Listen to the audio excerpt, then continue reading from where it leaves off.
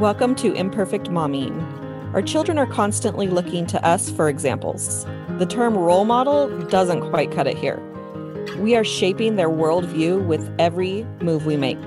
You see, it's not in the lectures we give or moments where we are actively attempting to teach them. It's in the micro movements we make, the unconscious ways in which we navigate life.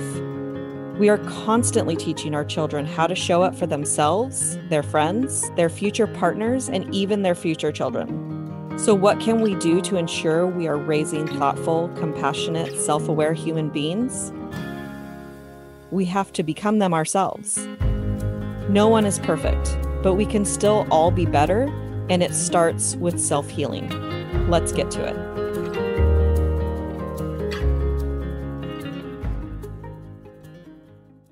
Welcome back to Imperfect Momming, and we have a very special guest today, Beverley. Welcome to Imperfect Momming. Hi, thank you so much for having me. Really glad to be here. Absolutely. Tell us a little bit about who you are and what you do. So I'm just recently made the transition from my day job being in law enforcement, where I was a civilian and I worked in the research division, to moving more into like esoteric and healing work. So I am a tarot reader, a life coach, a certified meditation and breathwork teacher. Well,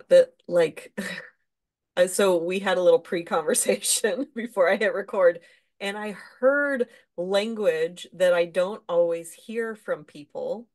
There was so I heard you say meant to be and other if this is what's supposed to happen, and just little clues that I pick up on to see about, where people are in their spiritual journey. And I kid you not, I got into tarot cards Mm. less than a year ago because I'm a huge Buffy the Vampire Slayer Oh, wow. fan. My son's Yeah. name is Xander. Oh, I love that. Um, and I don't spell it the same way, but it's I named him after the show, and they have a Buffy the Vampire Slayer tarot deck, and I was like, well, I gotta Oh, have.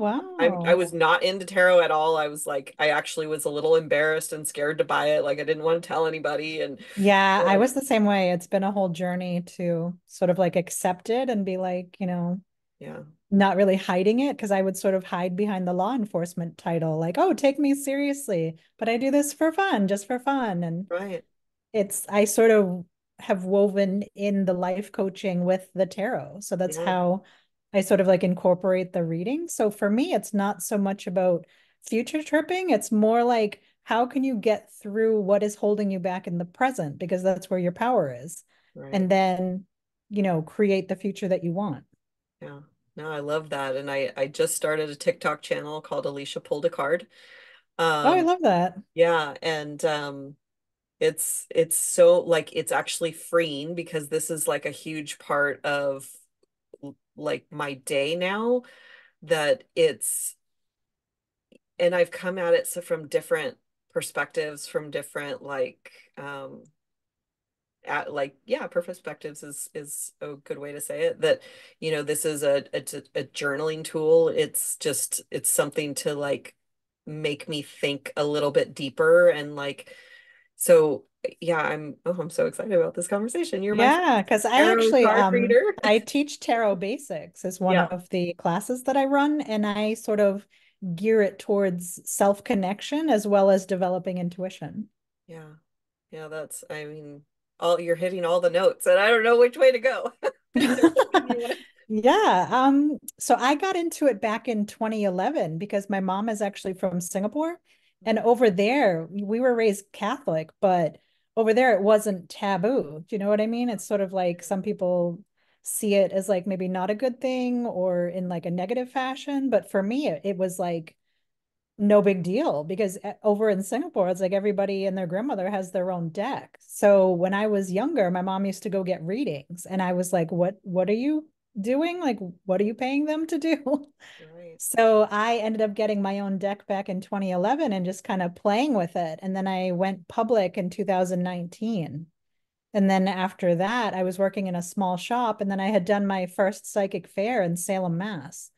And then the 2020 happened, and everything shut down, and it was sort of like the unknown. So I just stopped doing it because it was like, having elderly parents, and it was unprecedented, the whole thing. So it's like we didn't know what to expect. So I withdrew, and I had signed up for a psychic fair that was supposed to happen in April of 2020.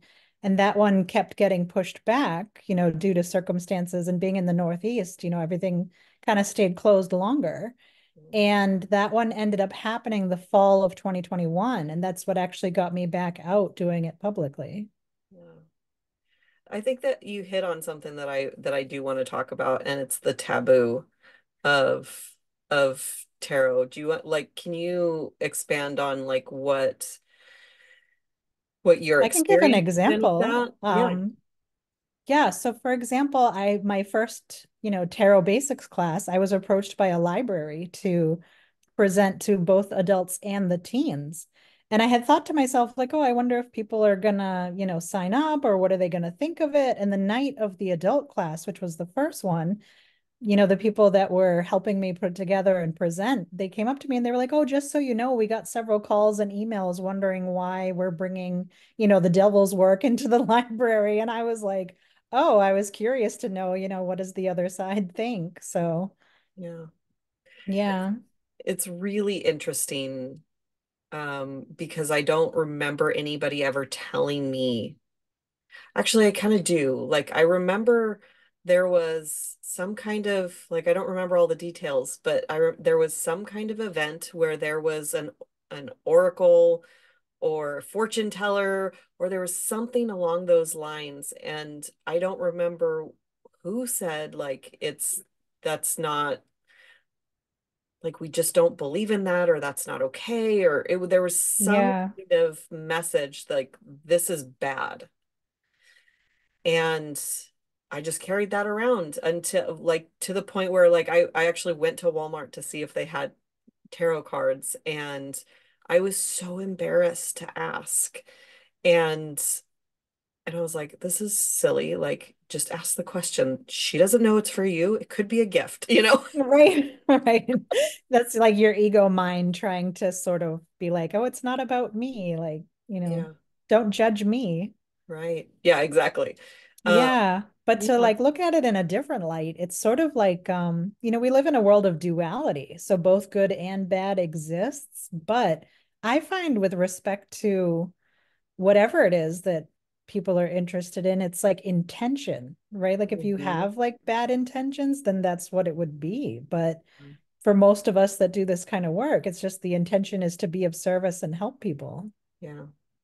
Yeah, when I was getting my hair done, I was asking my hair lady about, like, well, how do you, how do you feel about, I think I specifically asked her about tarot, and she went down the whole rabbit hole of, like, the evil spirits and all of that. And it was, I found that really interesting because it's the first time that I asked somebody specifically, like, how do you feel about this? And that was the response.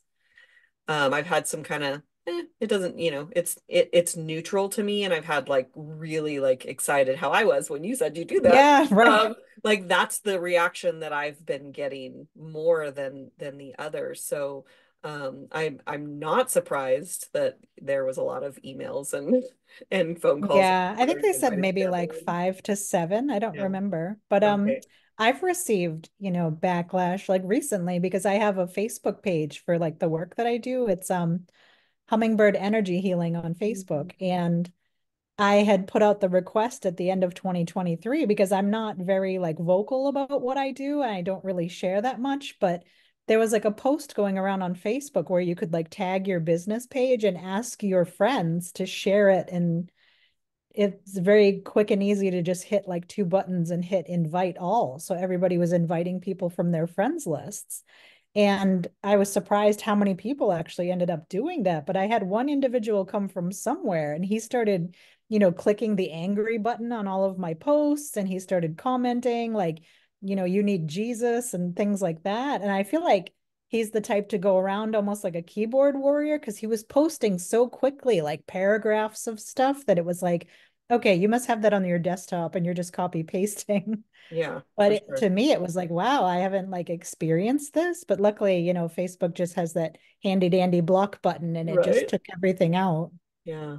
Yeah, no, But it that's was like, that's kind of an extreme response. And to feel the need to go, hit yeah. so many comments with all that.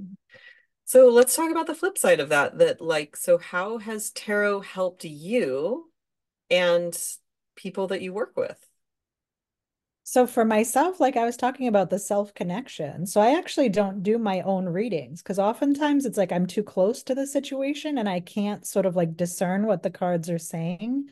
It's very like hindsight is 2020 because something will happen and I'll be like, oh, like that's what that card meant. But I had no idea because it was like trying to make sense of it, but I don't know. And then you're dealing with like ego versus intuition. So for me, it's being of service. So I delved in a lot into like astrology and stuff. So my North Node is in Virgo, which means I'm here to be of service to others. So that where the combination of the life coaching came in, it's like instead of being like, all right, we're gonna future trip and tell me what's gonna happen, it's more like getting them to notice where they're holding themselves back, like where they're playing small and where, they can make small changes to create change. Yeah. I love that so much that especially about the reading your own cards. I mean there's times where I would look at a card, especially in the very beginning. I pulled a card and there was a phrase in the description that Mm. said something along the lines of that you're a rule breaker or break the rules or something like that. And it didn't make sense Oh, in that moment. And later that day, I was in a group coaching setting, and where the facilitator of this session was, think of a time and think of a story that you want to change. And I'd done so much work with my story around my dad, that I was like, I'm tired of talking about I'm good with my dad. I love him. Like I've rearranged, like I'm tired of that story. like you've done the work to I've move done that. further. Yeah. Right. I was like, let's pick a different story. And so I picked a different story. And what ended up coming out of my mouth was I'm just gonna say it, like, fuck the rules. And I was like, oh, that's what that card was talking about. Oh yeah. So it's like suddenly it made sense, right? That's the It, hindsight is mhm. 2020. Absolutely. And um yeah, it was and so I've been using cards as symbols, um and you know to kind of dive more into my what's going on in my subconscious. And you said that your business name was Hummingbird something. And as soon Yeah, as hummingbird energy healing. Hummingbird Energy Healing, as soon as you said hummingbird, I stopped listening because like my computer yesterday or the day before, when I woke it up, there's a picture of a hummingbird Oh wow. on the screen. And to me, hummingbirds represent my grandma. And I was like, okay, there's a message that my grandma has Yeah, for I me. love So that. yeah. And so maybe you're the deliverer of said message. So we'll continue our Right. reading. I've had that. I've had, instances where people come in. So my like sign is the penguin, Mm, right? Because they symbolize um within the darkness there's light. mm, So anytime it's like I'm having a hard time or something's going on, it's like, oh, there's a penguin. yeah. A, a friend of mine started, so there's an app called Marco Polo. And it's like I love this app, and I need like referral credits or whatever. What's it called when you get paid for letting having people sign? Like affiliate. Thank you. I can never remember Yeah. that word. I need an affiliate link for that app because there's a free version, but there's a paid version also. But my one of my friends added me and another girl to a group. So basically, you record video messages back and forth, and you can watch them live, like a live. Facebook or whatnot, or you can, it's like leaving a message, but it's leaving a voice message or a video message. It's Oh, I really, love that. it's a really cool app.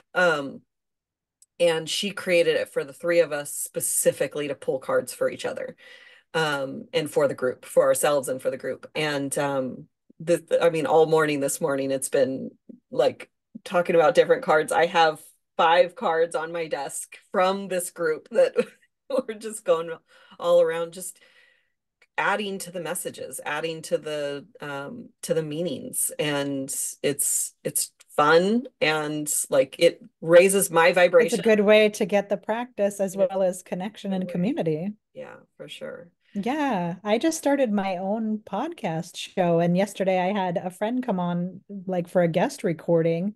And as she was talking, it was like I was being shown different cards. So I would like share with her what was coming up. And she was like, yeah, that makes so much sense. It's like really funny how that was happening because I've never had that happen before. Yeah, that is really cool. So you don't do future stuff. Is there, my internet connection is a little unstable, so hopefully we can hear, everybody can hear fine. Because future, you have to be careful with it. Yeah, your video is paused.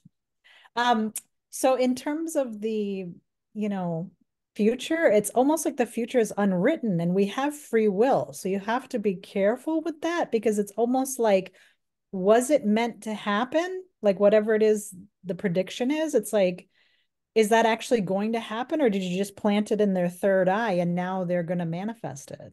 Right. So you have to be really careful with that. Yeah.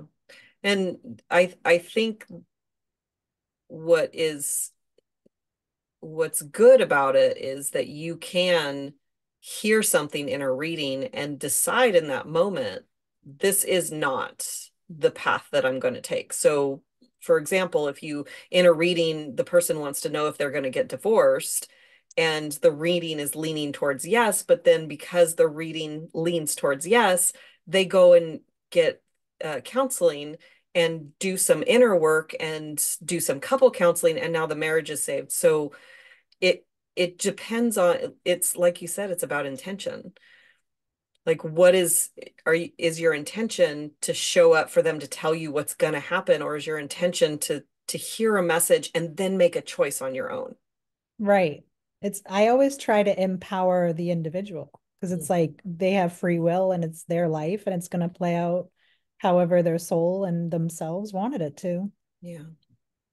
And so in your coaching, do they come to you for a reading and then you coach them, or they come to you for coaching and then you pull a card, or like how do So you? right now it's primarily set up as coming for readings and then I just kind of weave the coaching into it. So I'm not sure like your reading style, do you do like reverse cards to show like the opposite meaning? I'm still in, like when I pull a card, I'll think about like what does the card say to me, and I have like a uh-oh, like negative connotation towards Mm, reverse cards. reverse. And so I wouldn't be able to ignore the fact that it's reversed. Yeah, so I do. It's usually like I'll coach on whatever is reversed or whatever is coming out as like holding them back or Interesting. blocking Yeah. them. Yeah. No, I like that. But Yeah. it's always like asking questions and getting them to empower themselves. Like I don't Right. really like lead or tell them like, "Oh, I've experienced this. This is what I've done." It's like it's that's not how they're going to go, get their lessons and how it's going to unfold properly. Yeah.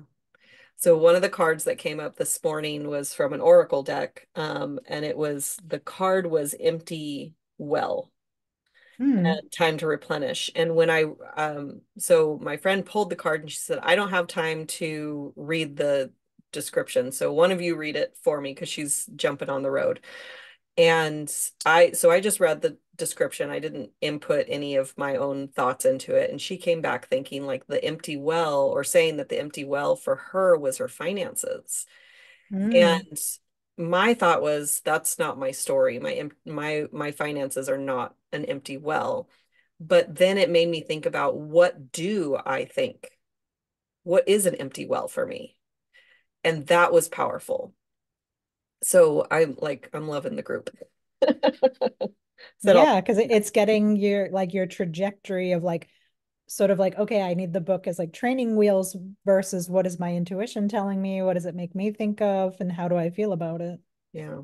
Yeah, it's fun. And at the very least um my fiance, who doesn't, believe in a lot of I call it the woo-woo stuff. And I say that in a loving way. So if anybody thinks that it's a derogatory, it's not, but or that's not my intention behind it. But he said at the very least what it does is for people is it keeps you thinking towards the positive. So like when I see the angel numbers, it's like, oh, there's a message, right? And it's like, what is it that I need to know in this moment? What's trying to be communicated? And it keeps me in a positive mindset versus, a lot of times we'll see something will trigger a negative thought for us, and we go down this negative spiral. And so it kind of keeps you in, more of a positive spiral. It keeps me, I'll own it for myself. It keeps me in a positive spiral. Right. Or helps you get out of like the funk or whatever it is. Absolutely. Yeah. Yeah. So it's like a tool as opposed to like, this big negative thing that people are Right. afraid of. Yeah. So you said you're a mom of a 7-year-old. I think you said boy. Yep. Yeah, Yes. I was smiling to myself when you were talking about your son's name because my son's name is Dylan, and I had named him after the actor Dylan McDermott, only to find out later his real name is Mark. Oh. But So yeah, he's 7. yeah. So do you use your coaching skills or even tarot reading skills in your parenting? Not so much in the parenting. I'll say the life coaching, yes, because it's like having compassion and like understanding where he's coming from. And I do a lot of like generational work. So it's like having the awareness of what's being passed down and why. Because I found, once my son was born, it's almost like how I was parented just started coming out automatically. It was like, oh, this is how we do things, or, something would happen, or he would, drop something and I would get all upset and I'd pause and be like, why am I so upset? And it's like, oh, this is something my mother would get upset about. So it's like in that moment, I could pause and be like, do I need to get upset about this? Like, can I just let it go? And it's sort of like changing how things are and like what's being passed down is always my biggest question. Yeah. I love that because what I've heard a teacher say that I resonate with this, that when we put on a role of mom or wife, it opens up the files that we have downloaded from elsewhere. So, where we've downloaded from TV, from our own parents, from our parents' marriage, from other people's Programming. marriages, right? It's So the programming. programming for sure. So it opens those program files when we put that hat on because it's not relevant before that.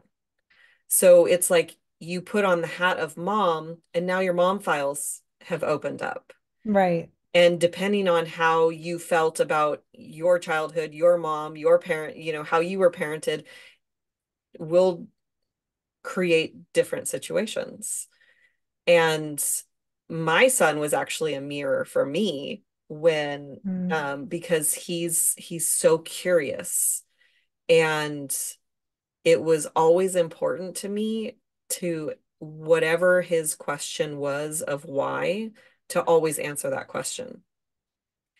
And so my one of my favorite stories to tell Sort is of like nurturing the curiosity, right? absolutely. And he still asks why. And there's some times where I'm like, okay, you're at a point where asking why is not always going to be received well. And Mm. so you're not going to know that it's not received well until you ask why. And so you need to remember for yourself, this is not about me. It's about that person's relationship with the word why. And so he asked me why I get mad when I spill on myself. Oh dear. Because I 3 days in a row, I think I spilled coffee on myself, coffee or water, whatever else I was drinking, I spilled on myself and I got mad. And he's like, why do you get mad when you spill on yourself? And I was like, I don't know. Because my dad did Huh. it. Because my dad got mad. Ah, Because there I it watched is. my dad get mad when he'd spill on stuff. Right. And then several years went by after this conversation and I spilled something on myself and it was like instead of right? Like Yeah, yeah. You were able to change it in the the moment reaction because changed you had the awareness, right? and I He had brought the the awareness. flashlight and you Mhm. were like, oh, okay. Yeah. And he brought the awareness of the change too, because when I went, he went, "What's going on?" You Yeah. know, like, I was like, "Oh, So he oh, noticed. That's oh, okay." funny. Yeah, he did. Yeah. So, what advice would you give to our mom listeners? So I would say don't be so hard on yourselves. It's because, that might get results. It's like try to notice like your inner voice and how it talks to you because you're the one who's with you for the entire journey of your whole life. So it's like, why not be kind to yourself? Because that's how you'll go out and be kind to others, as well as how others will energetically receive you and treat you. Hmm. That is so deep, and we could have a whole conversation about that. Like, Right. yeah, I was speaking to a mom this morning about, um, how she feels perceived in this group that she's in, that she walked in and um and like nobody connected with her, no one said hi to her, and even the leader is this strong like female personality, which triggers her mom wound. Mm, And she's like, I'm thinking about leaving this group. And I said, well, let's work on the mom wound and see if your energy shifts because she might be responding to this energetic thing. And we just don't even know. A lot of people are so unaware of why they're reacting to the things that they're reacting to. because it's all tucked in the subconscious. It's all tucked away and we don't realize that you look like my friend Sarah, and so now if I have positive feelings about my friend Sarah, I'm going to have positive feelings towards you. But if I have negative feelings about this person Sarah, like I'm going to have a different energy with you just based on your looks. And you haven't even opened your mouth yet. Like Right. have all these stories and all these things that It's that judge the book by the cover, right? we're so unaware of all of this stuff, and hopefully this conversation will open up your awareness. That's to the listeners, obviously. Is there a book that has been instrumental in your personal development journey? So right now I'm actually reading Mothers Who Can't Love. And I can't remember the author, but that one talks about the mother wound. You reminded me of it as you just mentioned that, because I didn't have such a great relationship with my mother. And I'm very for finding out, like curiosity wise, like why people do what they do. Hmm. So this one, reading about the mother wound and getting more into, how I was raised and why is our relationship like that, allows me to move into compassion. Mhm. That's the coming from compassion. I think I've heard you say it twice in on this call. Um, Coming from a place of compassion will completely shift how you show up in the world. My coach one time said, everyone has a story. You don't need to know what it is to know that they have a story. Mm, You can just have compassion for that inner child that has a wound that's unhealed. And it's hard. It can be hard because when he said that, it triggered something. And I was like, well, screw that person's pain because that person is ooh. hurting me. Yeah. Well, that's the Yeah. thing when we don't do the shadow work. It's like that saying, like, hurt people hurt people. So the Mhm. shadow side is a lot of the sides of us that are like wounded and Yeah. just need love and acceptance. Yeah.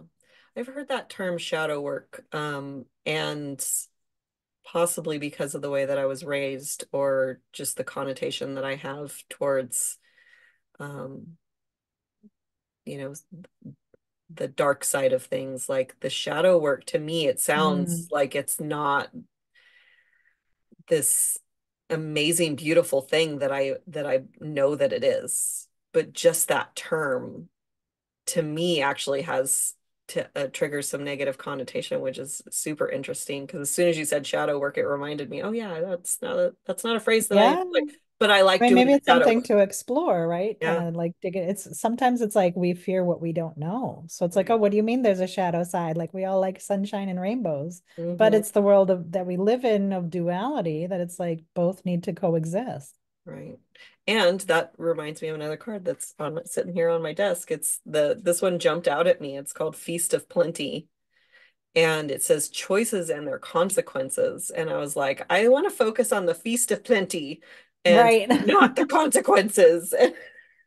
Right. That's the thing. But if like it's sort of like those that chase like the love and light and the sunshine and rainbows. It's like you wouldn't know that that's what was going on if you didn't have like the grief and the hardship and the challenges. It's Yeah, like you need both to be able to appreciate it.